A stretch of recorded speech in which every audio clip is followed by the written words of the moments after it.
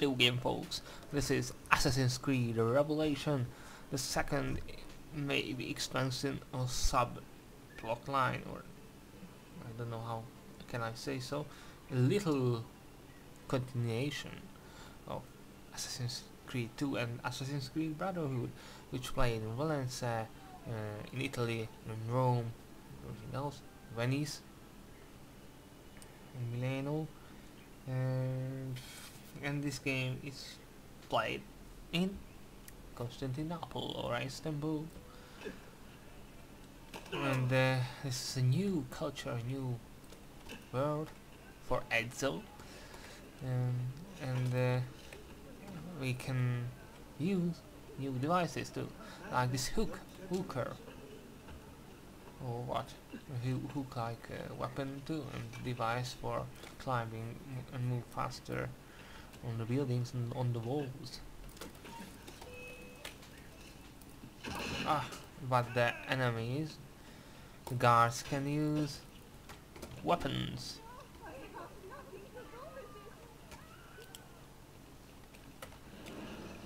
As well, another new device and weapon for this age. This is the map. Again, it's like in the older Assassin's Creed game, is it? And also the signs are the same. We can go for many kind of shops. We can go for doctors to regain our health or cure ourselves. We can go for the our basement, or the Assassin's main building in this quarter of the city. We can go to banks where our income grows. We can go to Tinkers where we can buy what we can buy there. Buy many things for the weapons, for the armors, for just joy. And we can go now to bookshops. This is a new kind of shop. If we compare the previous Assassin's Creed games, we can buy books. Who think that, huh? Anyway, and of course there will be again painters. There we can buy maps, which we can see all of the loot, all of the chests of the quarters. And also there is big buildings, monuments, like in was Brotherhood or in the Assassin's Creed 2, where we can buy big, memorable, almost miracle buildings with a very much higher price, but with it we gain much more money from only that one building only too. And of course there is the quest markers, everything else. In this game there are many quarters too, like in Assassin's Creed Brotherhood Rome, but this city is much smaller, I think, than it was in Rome, and of course much less higher places that we can climb up and jump down from it. This game is a very good, simple, good example for that the developers can't make really innovative new part of a franchise or a series in just 6 months.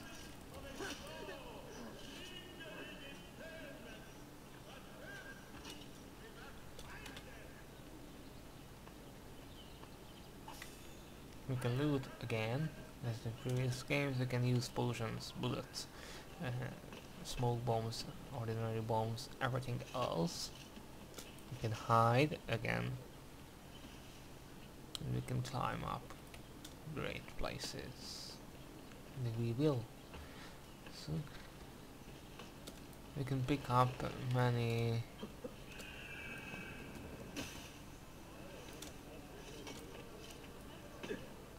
anonymous datas. Like in the previous games, we can picked up eagle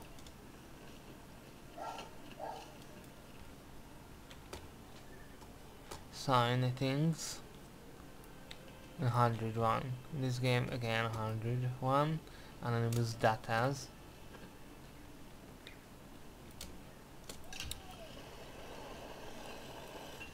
These are the new mechanical device that we can use not just for easier climbing, or we can use it for a faster movement and traveling system for this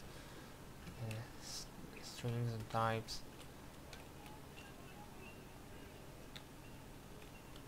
This is a border. Sadly, this sign again appeared. I hate this sign. This border sign. It's a more futuristic sign. Wow.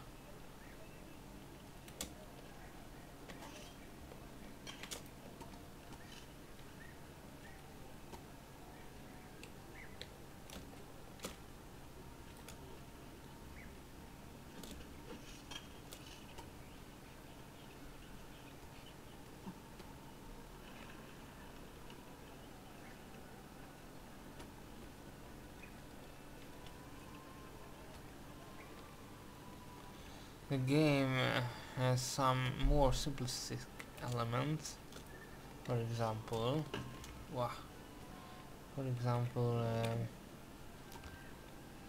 that we can fight more easily and not as much hard that in the first or the second game.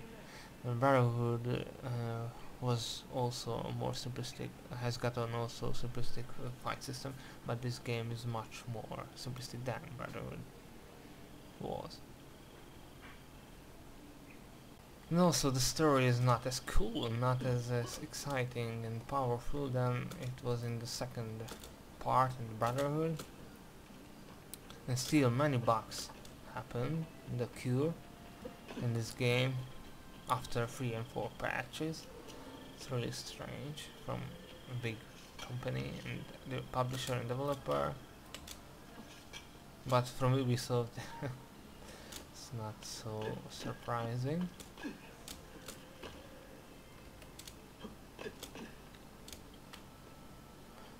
There are many parts of the cities like the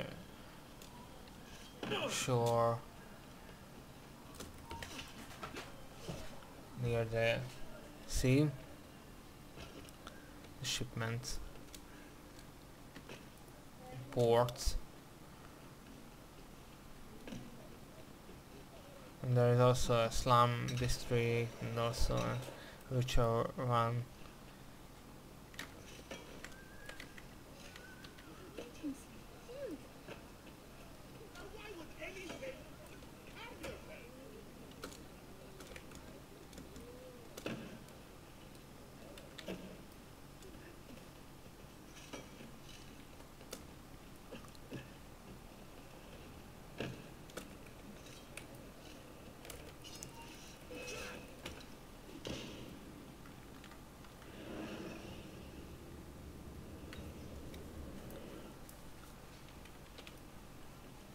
This game is not needed, I think, for the franchise. The city is needed for another big part of the franchise, maybe Assassin's Creed 3 for more another 2-3 cities, but in this game only this city comes and the story is not involving as well as the previous one games.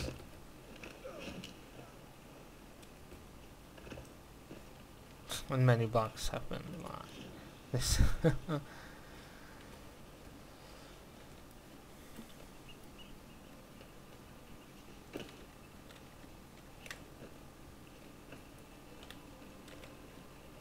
the game's music are still really good, has a mood and authentic feeling, and also the voices, the character voices and the sounds of the weapons, the surroundings are still good, the graphics as well, but some averages I think needed for the characters, not for the main characters like Ezio, but the others. Ezio is he's 50s, the age of 50s, and in the later part we can meet in Altair, with Altair again, because of the story needs that the two characters have to meet some way. We must gather the remnant memories from Ezio's part and from Altair's part, because we have in a method in mind illness between the real world and between where this Desmond lies and Desmond lives, and between the anonymous dream, kind of dream world, the memory world, like almost it was in the Matrix 2 and the Matrix 3's beginning, when Neo trapped between the real and the Matrix world. It's almost like that.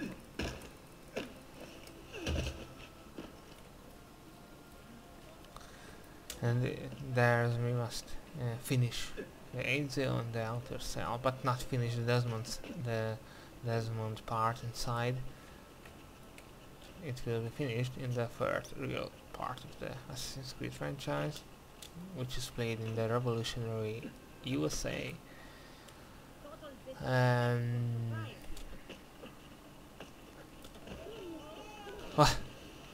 Sorry. And what can I talk about this game? The overall rating I give is 82%.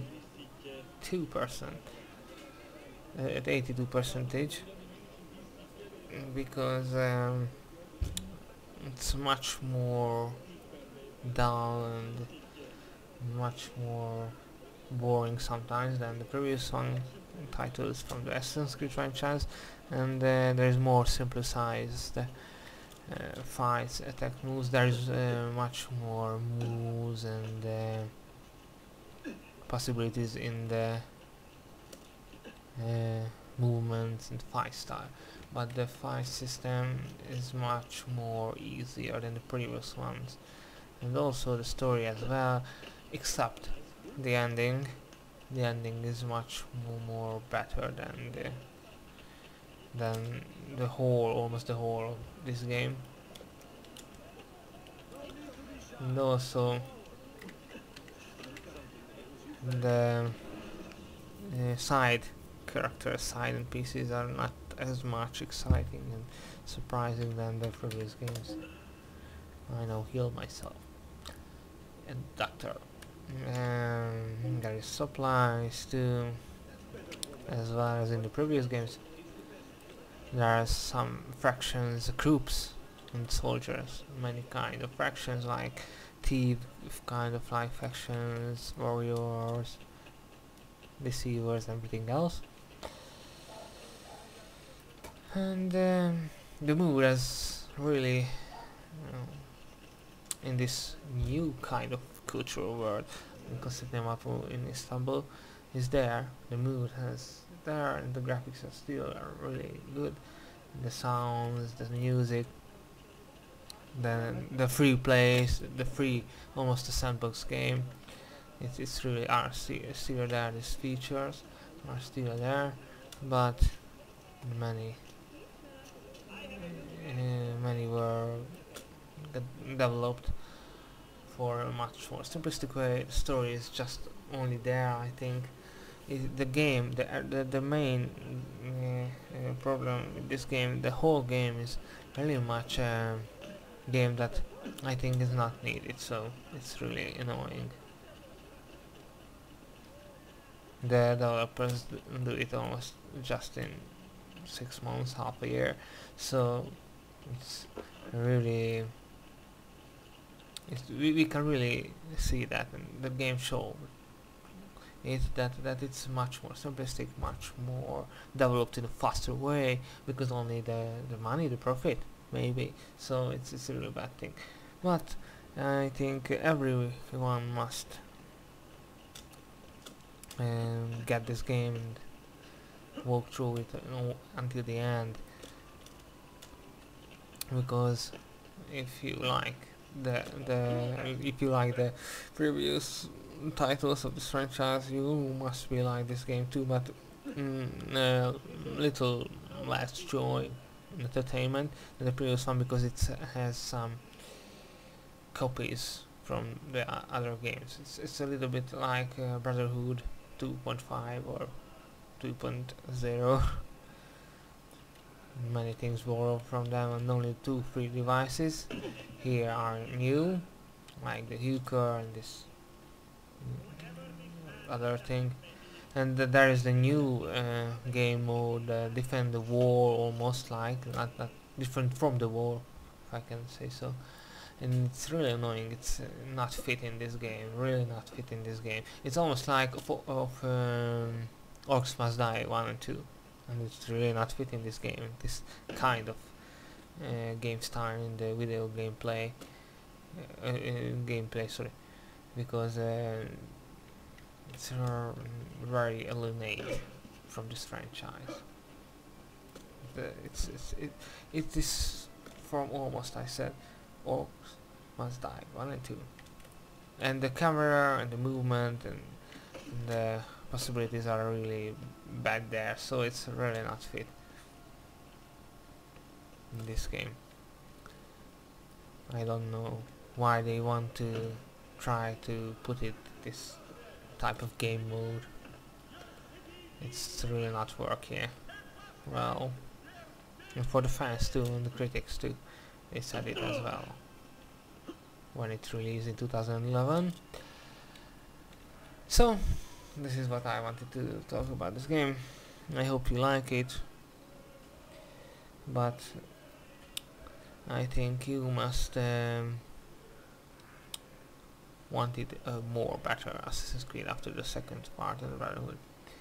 I hope that the third one is better, but the critic reviews said about that game in the end of the last year that is not as good as well as the second part in Brotherhood. I hope that is not true. But I will see. I will put a video about the third part as well, surely, in the near future, in the summer maybe, I don't know when, because I have not as much as time for every game. But I hope that I can put a video and review and the gameplay from the third part as well.